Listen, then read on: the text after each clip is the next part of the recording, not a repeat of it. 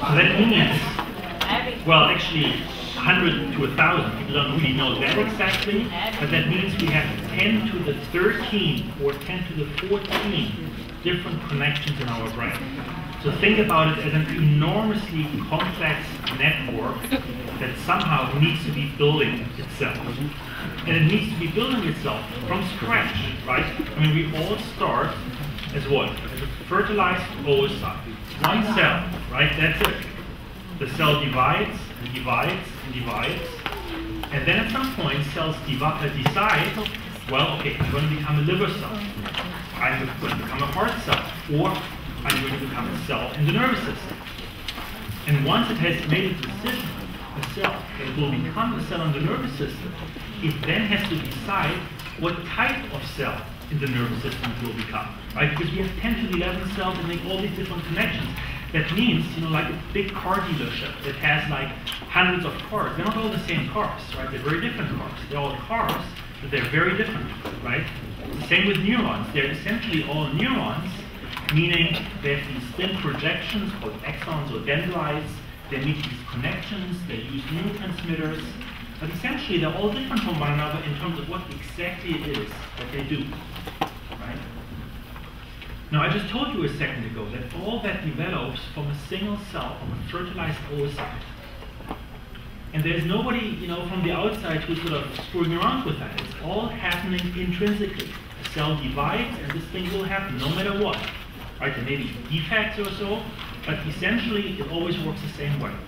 What that means essentially is, and that's something that's pretty undisputed, is that all that stuff, all this building plan, is encoded within our genome. Right? Genome means, you know, all the DNA and all these little genes that basically build the blueprint to make a nervous system. Right? So what my lab is trying to understand is, as with many other labs, is what exactly is the nature of this blueprint, or even better, what exactly are those individual genes that instruct cells to become this or this cell, meaning a neuron or not a neuron, or if they become a neuron, what type of a neuron do they become? Right? So it's a very fundamental question, how animal nervous systems develop that we study. Now, why is it important? I want to give you some sort of a medical perspective on that as well. Who knows what Parkinson's disease is? Oh man, so many hands. Okay, so who's closest? I saw you lifting your hand. No? You.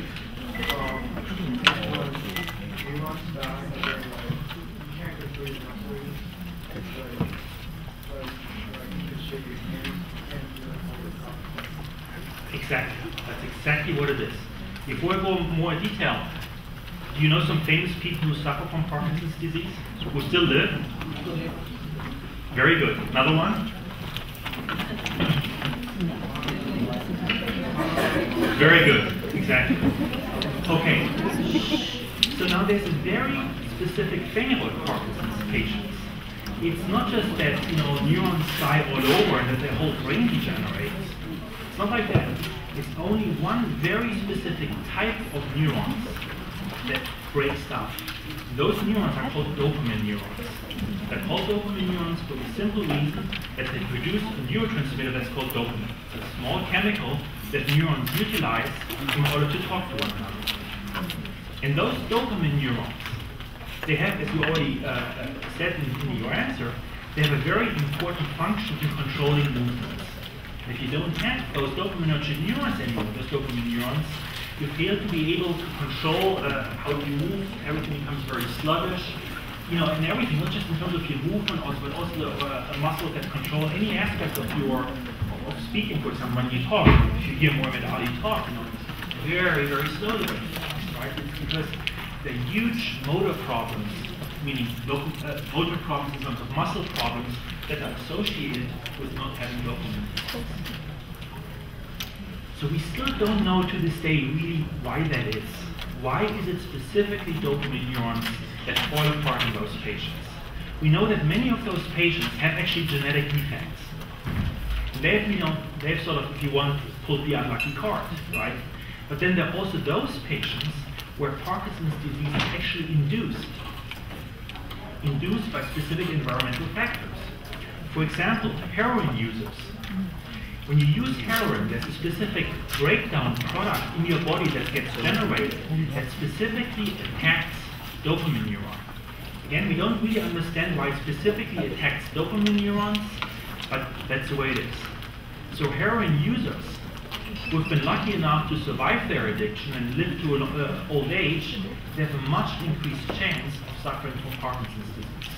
Okay? So here's what people try to do to fix that. What people try to do is they either administer exogenously, meaning from the outside, dopamine to those patients. Right? Because I told you they don't have the dopamine neurons, they don't produce dopamine, so you basically can just inject dopamine and then hope that those motor problems get somehow alleviated. And that works pretty well. The problem is, after some time, the body does not respond to that anymore. Again, we don't quite understand why that is. It's a very common feature of people that have Parkinson's disease that are treated by dopamine. So the other strategy, which is a much more modern strategy, and whether it's ever going to work, we don't know, but it's a very attractive way to do that, which is to re-implant into people that have lost their dopamine neurons fresh, new dopamine.